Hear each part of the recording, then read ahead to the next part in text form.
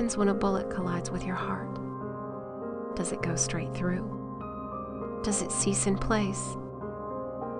I don't know. All I know is that it's been 2 years since I lost the ones I loved.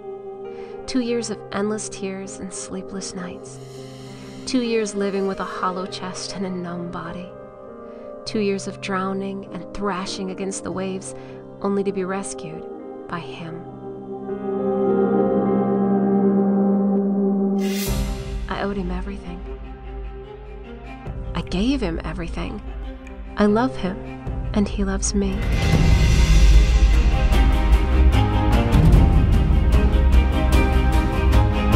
What happens when a bullet collides with your heart?